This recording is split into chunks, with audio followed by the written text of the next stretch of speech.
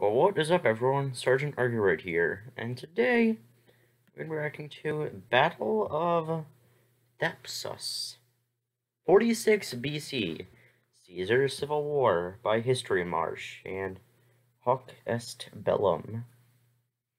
Should be really interesting. Last episode is the Battle of Ruspina. So yeah, further ado, let's get started.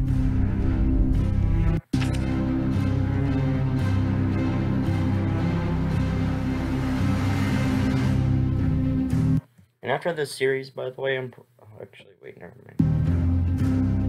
Ruspina was a close call for Julius Caesar.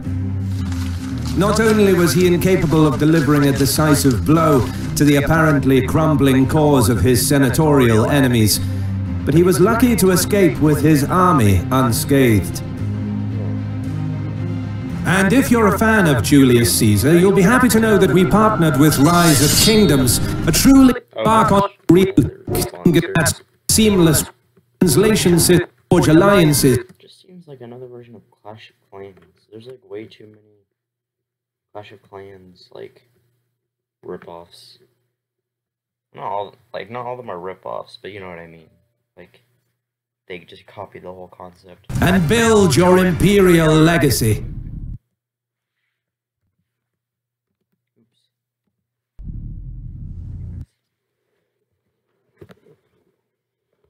Still paused?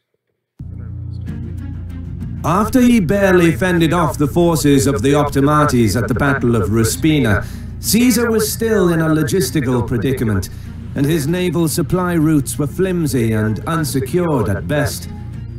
No kidding, it's like across the Mediterranean.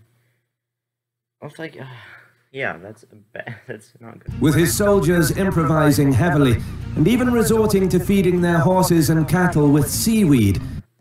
Well, I heard that, like, North Africa was... What are you doing, Eclipse? It's, like, staring at me weird. Oh, there it is. Okay, he just decided to jump on. Well, like, North Africa is apparently, like, the breadbasket of the Roman Empire, at least, like, later on. So, hopefully, like, there should be a lot of food somewhere. In order to sustain them. At the same time, Metellus Scipio, the commander-in-chief of the Optimates, began marching from Utica with the entire army in order to assist Labienus and intercept Caesar. Oh, goodness. Caesar's situation was critical. His hasty sea crossing with a small force meant that he could neither properly secure a bridgehead for his incoming supplies, nor could he hope to use his army as his main strategic tool, which forced him to dig in and endure a defensive standoff. At the same time, he sent messages to his allies in Sicily, ordering them to immediately dispatch ships with the rest of his army and the much-needed provisions. That's usually good.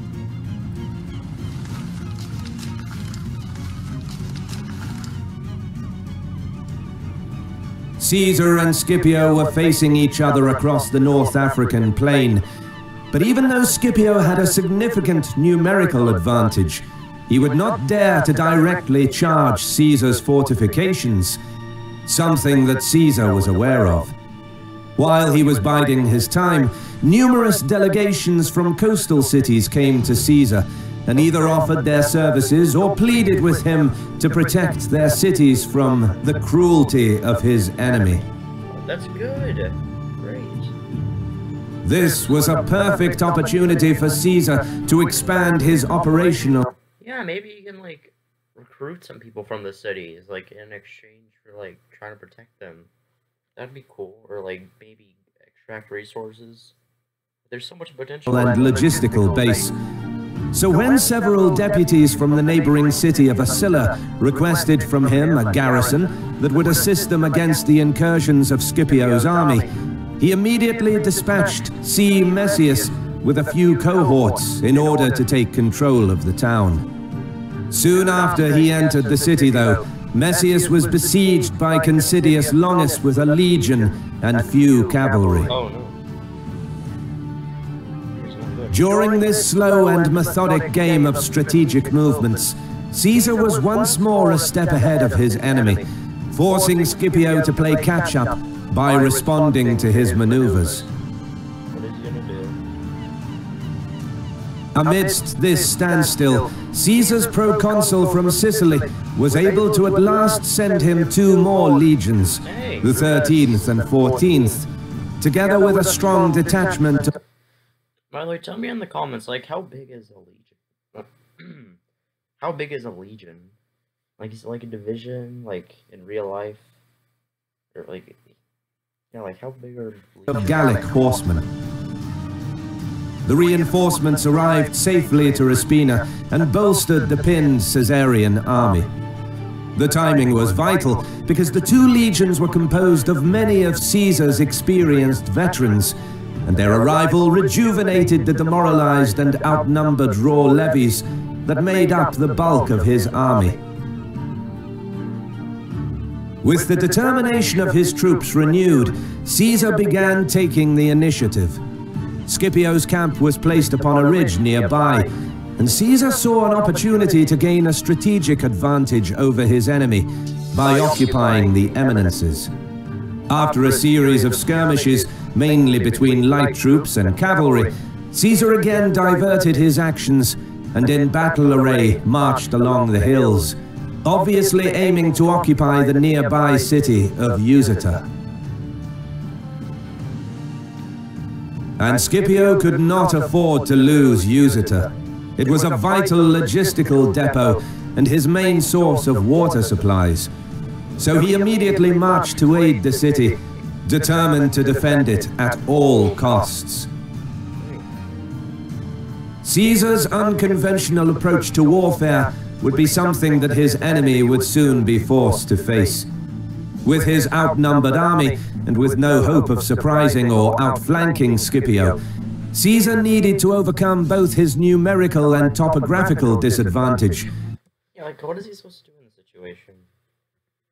Like, is he gonna, like, try to draw them out? I don't know if that would work, though. What is he supposed to do? So he set his main camp upon a hill opposite to Userta, and began extending 2 lines of ditches straight towards each side of the city. By this labor-intensive method, which was typical for Caesar, he intended to protect both of his flanks, while attempting to occupy the city with a direct frontal assault. Also, by the way, there's, like, some people in the comments that don't like that I talk, like, over the video and talk during the video. Like, I guess they prefer me to, basically talk about it at the end of the video, or something like that. But there's 2 reasons why I don't do that. First of all, copyright. They freaking claim my videos, or take down my videos, or whatever, if I don't do that. Because, like, if I talk over it, it's less like the original video, and more like my own video. And 2, because if it's at the very end of the video, I don't remember half of the stuff that happened. It's better to just say it in the moment, while everything is still fresh in my mind.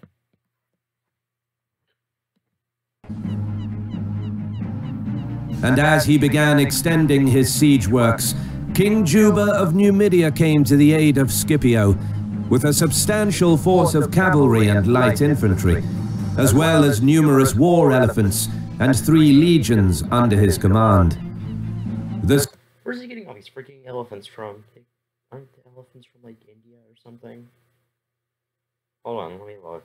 Map of elephants.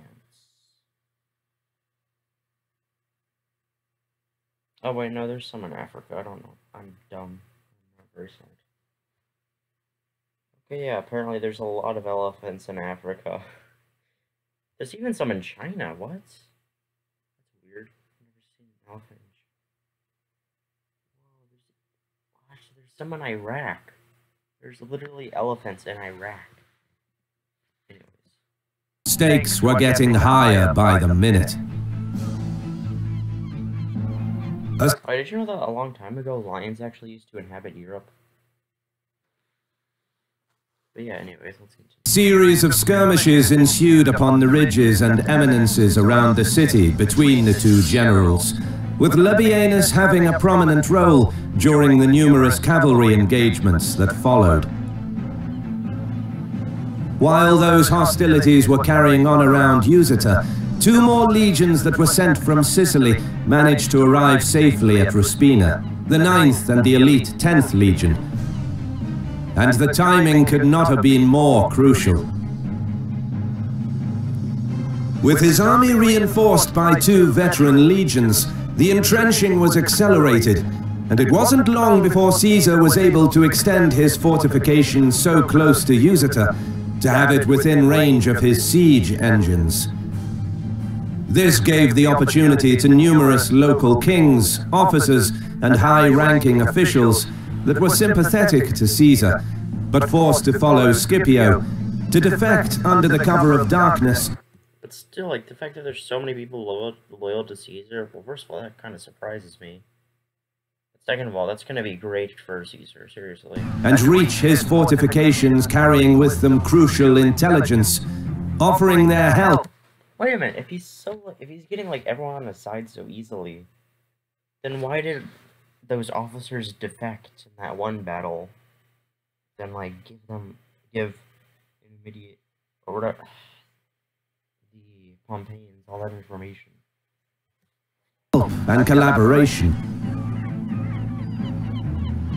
On a daily basis, Caesar would attempt to provoke Scipio into a full-scale battle. Yeah, I was saying, like, this would probably be his best bet. But I don't see it happening. I don't see how he would do that. Against his hardened veterans, by arranging his army in battle order within full view of the enemy army. Why would Scipio do that, though? What makes you think that he would do that? Assuming an aggressive formation and marching just a few hundred paces in front of Scipio's fortifications. He remained so posted from morning till night without fighting, because neither Scipio dared to advance within the narrow entrenched area where his army could not maneuver, nor would Caesar forfeit the protection that the fortifications offered to his army's flanks. As a result, the opposing cavalry forces would engage in daily skirmishes around the fortifications, with the Caesarians trying to fend off the Scipiones, who were desperately attempting to deter their enemy from expanding the ramparts and completely cutting them off. Meanwhile, Considius Longus, after besieging Asilla for a protracted period of time, realized that he would not be able to storm the city's defenses, so he dispersed his forces and abandoned the siege. But things would not remain so smooth for Caesar for much longer. During the standoff with Scipio's forces, he received urgent news that many of his transport ships that were anchored outside Leptus had been raided by nearby enemy troops, and many of them were burned. Oh my gosh. With his lines of communication now severely threatened, he decided to directly command the naval operations against the enemy fleet. After he successfully combined most of his scattered vessels into a single force, he then proceeded to attack the fleet that was stationed close to Hadrimentum. The surprise was complete, and most of the enemy's ships that could not withdraw to the safety of the harbor were burned. Caesar managed to resolve this crisis in record time. It seemed that wherever he was able to personally intervene, everything worked out in his favor. This Midas touch that he had on the battlefield was a unique trait that would consistently follow him throughout his military career. But despite all of his efforts, Caesar's logistical situation was still critical. When he returned to his main camp, he decided to abandon his attempts to storm the city of Userta and resume the war of movement. At dawn, he gathered all of his legions and, after setting fire to his main camp, marched off towards Agar. There, he encamped on the plain before the town and went with a part of his army around the country in search of provisions. Very interesting.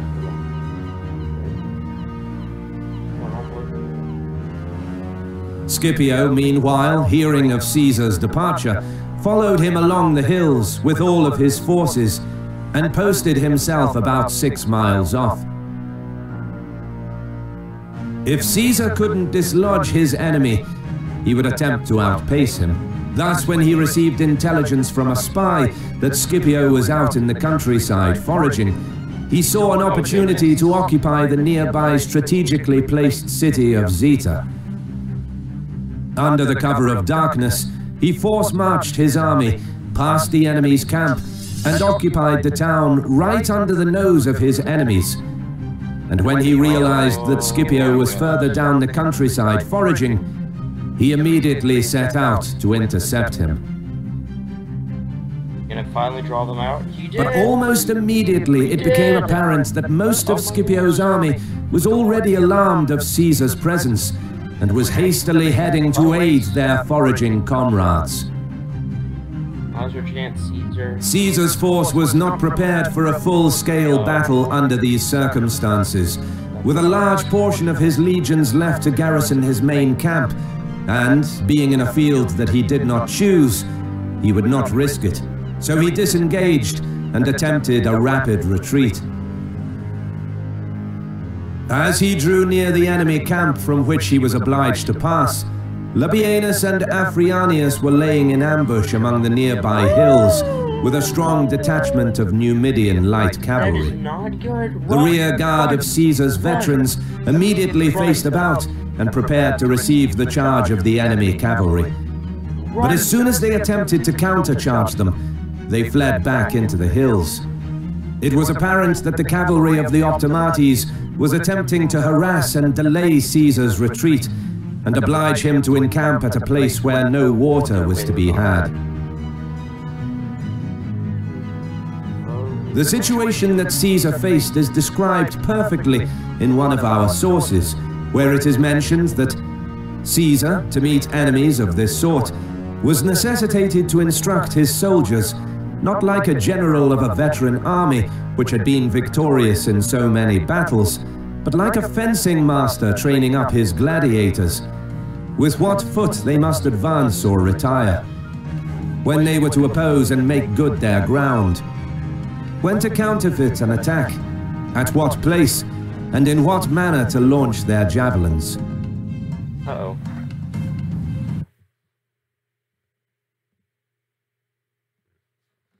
This march had already lasted from 3 in the morning to 4 in the afternoon, and with Caesar's legionnaires exhausted and the retreat almost coming to a halt due to constant enemy harassment, he needed to find a way out of this predicament. Realizing that by keeping his cavalry in the rear, he kept losing horses which he could not easily replace, so he instead positioned contingents of his veteran legionnaires as his rear guard, with specific orders to receive and repulse the enemy's constant charges. This tactic proved to be effective, and by retreating in a methodical and slow manner, Caesar's army was at last able to reach the camp safely just before sunset, after sustaining only a few casualties. The next day, Caesar tried to induce Scipio into a full-scale battle by deploying his army in battle order outside his camp. But Scipio wouldn't budge and remained lodged in his camp on the nearby hills. But the tactic of taunting his enemy remained unsuccessful, and Caesar resumed the warfare of rapid marches that his veterans were accustomed to, and directed his army towards the nearby city of Sarsura, where there was a magazine of wheat. His legions were constantly harassed by the light cavalry of Scipio along the way, but this time Caesar was prepared. By assigning 300 legionnaires from each legion with the special task of rapid intervention against the enemy's rear guard action, he was able to successfully counter the incursions of Labienus's cavalry and to reach Sarsura, which he occupied by destroying the enemy garrison. The next day, Caesar resumed his march against the nearby town of Tisra, but this time, due to the city's stronger defenses and the logistical difficulties that a potential siege would entail, he look, it's just like all mountains over there. Abandoned the attempt to capture it and returned back to his old camp near Agar. Between the two camps was a small town by the name of Tegea, in which Scipio retained a small garrison that he intended to assist. After yet another small and indecisive skirmish between the opposing cavalry and light infantry, the stalemate could not be broken. Caesar could not entice Scipio to abandon his favorable and well-defended position near the city of Tegea, but neither could he afford to endure a prolonged siege, because being so far away from his main coastal supply depots imposed many difficulties. However, the apparent lack of an overall strategic objective for Scipio played into Caesar's hand. The veteran general had a unique insight when it came to a warfare of movement and strategic planning. Caesar once again found himself in... Yeah, like, no kidding. Have you remember those other battles that he just did earlier? Where he just crushed his enemies? Those are amazing. Need of a decisive battle that his enemy was not willing to give. So he came up with a plan that would play into all of his and his army's strengths. Rapid movement, keen insight when it came to topographic considerations, a well-defined military objective, and the boundless capacity of his legionnaires for hard and unremitting labor. Under the cover of night, he broke camp and marched straight against the coastal city of Thapsus that was occupied by a well-known general of the Optimates, C. Virgilius. Thapsus was already besieged by C, and would now become the incentive for the decisive battle that Caesar needed so much.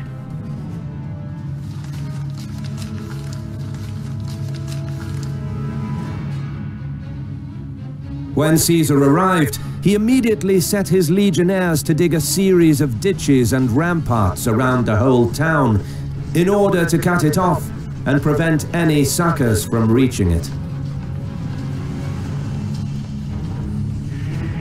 Scipio could not afford the disgrace of abandoning both Virgilius and the Thapsitani, who were loyal all along to the cause of the Optimates.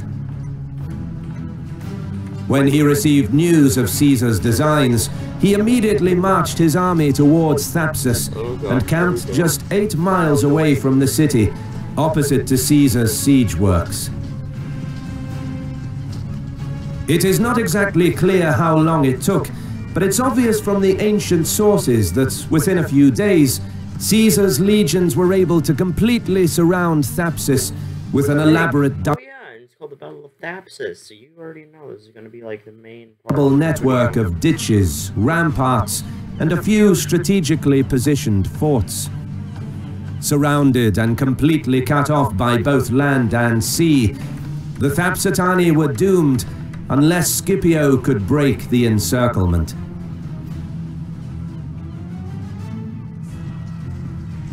The next day, Scipio left his fort and advanced a few miles closer to Caesar, just off the range of his siege engines. His army was arranged in battle order and was facing the Caesarians that were now clearly in sight. Caesar noticed this movement and drew off most of his army from the works in order to face the enemy, left a small garrison to guard the forts, and gave specific instructions to his fleet to raise a shout on his signal so as to distract Virgilius's forces in case his legions were engaged in battle. Caesar drew up his army in 3 lines. On his right wing he placed the 10th and 2nd legions of veterans, the 8th and 9th legions on his left wing, and in his center he positioned 5 more legions. He also placed the 5th legion, which was split in 2 halves, to guard his flanks and entrusted it to deal with the enemy elephants. His cavalry was positioned on both of his wings, intermixed with archers and light troops. The opposing army of Scipio was drawn up similarly with 3 lines of infantry, and his cavalry and... Oh my gosh. 72,000 men versus 50,000. Oh my gosh, they are numbered by 22,000, guys. The Caesar and his troops are outnumbered by 22,000. And his cavalry is outnumbered almost 3 to 1. And they have elephants and they don't. Oh my gosh. Caesar, all Caesar has is his veteran troops and his, big brain. His, strategic mind. That's all he has as an advantage. Light troops on both wings. But he also had positioned his numerous elephants in front of his main battle line for shock value and intimidation. Scipio hoped that with his elephants he could create enough havoc within Caesar's lines once the battle commenced, and had them specifically trained to endure the sound of slings and arrows. All told, Scipio deployed approximately 12 legions at Thapsus, including a strong contingent of light Numidian cavalry, commanded by King Juba. Caesar went from rank to rouse the spirits of his veterans, reminding them of their former victories and animating them with his expressions. He exhorted the new recruits who had never seen battle before to emulate the courage and endurance of the veterans, and endeavor to attain the same degree of glory and renown for themselves. As he ran from rank to rank, he noticed that the army of Scipio was in turmoil, with a portion of it still working on the fortifications of their new camp, and many others being very uneasy, hurrying from place to place, or retiring behind the ramparts, while others came out again in confusion. As many others from his army began to observe this, Caesar's officers and centurions beseeched and implored their general to give the order for an all-out attack. His veterans of the renowned 10th Legion, who so often were at the forefront of his triumphs, were especially uneasy and chafing at the bit to launch against their enemies. As Caesar did not wish to commence a battle by a sudden charge, he tried to restrain the eagerness of the men and mitigate their aggressive impulses. But despite his best efforts, all of a sudden a trumpeter on the right wing, who was compelled by the fuming veterans of his 10th Legion, sounded the charge. The small trickle of furiously attacking veterans soon became a flood, and neither the centurions nor Caesar himself were able to stop them. Oh my gosh. Jesus Christ. What are they gonna Caesar understood that the enthusiasm of his soldiers could not be restrained, and after wishing them good luck, he spurred on his horse and joined them in the charge. Oh goodness. Look at the explosive onslaught of the veterans gave Scipio little time to respond. Caesar's archers and... Hopefully, since their troops seem so, nervous and turbulent, this huge, massive force will... this huge, massive just punch will make them retreat. And it'll just cause them to have really low morale. Light troops showered the opposing elephants with their darts and arrows in such a way that the animals panicked, turned about, and trampled their own troops who were still within the ramparts of the camp. Soon afterwards, the Caesarian right wing enveloped their... Oh my god, they're being annihilated! Look, you can... Oops, what did I do? You can see their troops disintegrating. Oh my god. Surprised enemies and occupied the camp. The ferocity of the attack is captured by an instance described in one of our sources. A veteran of the 5th Legion who, after witnessing the horrific mangling of a camp follower by an elephant, charged the animal by himself. When the elephant grabbed him with his trunk, he still did not panic, but retained the presence of mind to brand his sword and wound the elephant's trunk. Miraculously, the animal eased its grab, released him, and fled.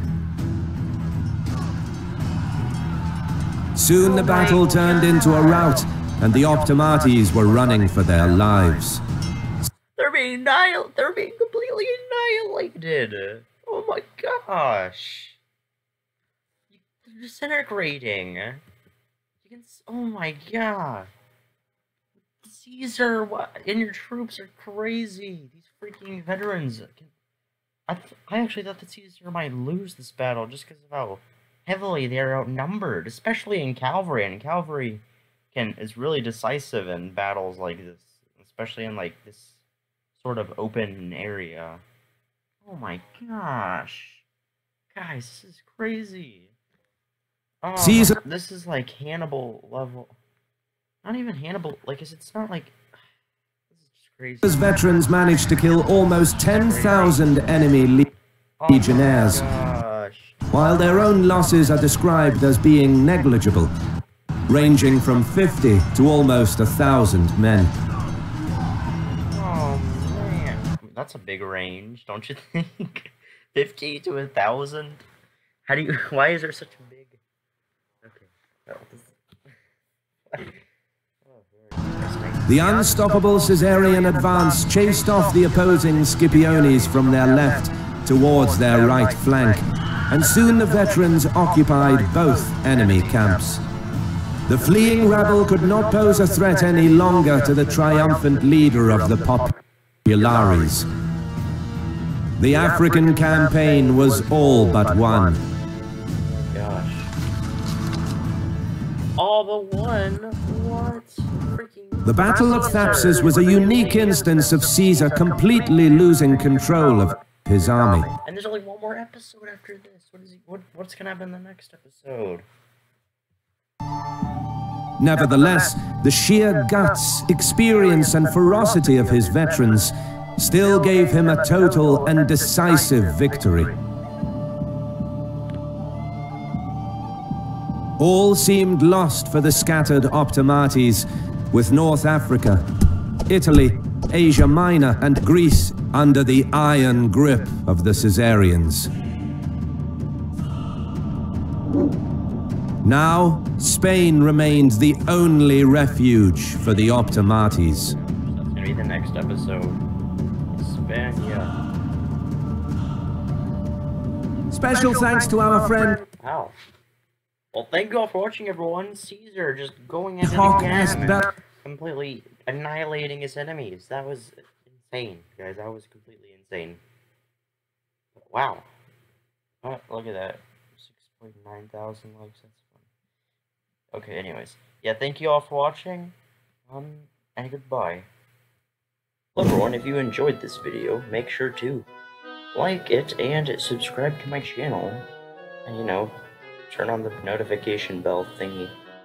And if you didn't, then make sure to leave a thumbs down. Oh yeah, that would be greatly appreciated. And while you're at it, go ahead and watch my other videos. They're probably just as good, and if not better than this one right now. Except for my oldest videos, don't watch those. And, you know, subscribe to these people down here, my fellow sergeants. They're other YouTubers that I either know or I have in high regards. Yeah, even my cat agrees. So, thank you for watching, and have a great day.